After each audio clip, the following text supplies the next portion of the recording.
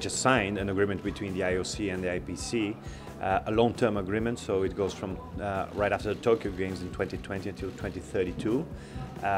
It's about more integration, more work together in many different fields, such as, of course, the implementation of the Agenda 2020, so the management and the delivery of the Olympic and the Paralympic Games. There is also a financial contribution from the IOC towards the IPC, more integration when it comes to branding, when it comes to marketing and sponsorship activities. So it's an amazing, I would say, opportunity for the Paralympic movement to grow.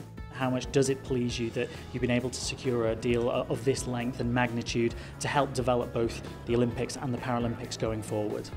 It's extremely important in our time because we are living in a very fragile world with many changes, and their stability is maybe the hardest currency you can have in this time. And therefore this long-term agreement gives both organizations the opportunity to really exploit the potential in promoting and defending the values we share. The Paralympic movement, which you mentioned, has obviously developed and grown phenomenally over the last few decades. How crucial has this relationship with the Olympics, the IOC, been?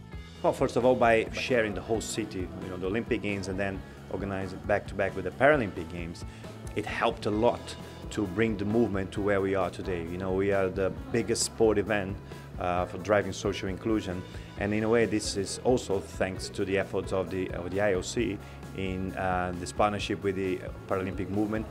The Olympics and the Paralympics are already the two biggest multi-sport events that there are. How much further growth do you foresee for both? We have a huge potential, in particular with regard to the cooperation with the Olympic Channel.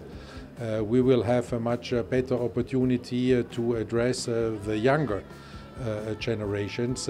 We will have the opportunity to make the Olympic Games and the Paralympic Games more feasible and more sustainable. You've just overseen a highly successful Olympic Games. What are you expecting from the Paralympics here in Pyeongchang?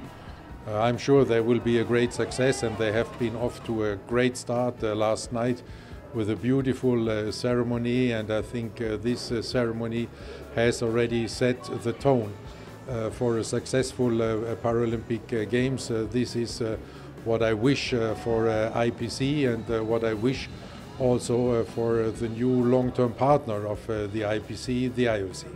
President Thomas Bach said he was highly impressed by the opening ceremony last night. How did you find it? Oh, I think it was incredible. Of course, it was my first opening ceremony as IPC president, so it was an honor. I was delighted, and I think it's sent some very strong messages. Of course, a message of peace, but also a message of inclusion. And it's good to be back here. Until 1988 was a historical moment for the Paralympic movement. So to be back in Korea in what is already the biggest Paralympic Winter Games ever so far, it's sounds very promising, and I can't wait to see the athletes in action.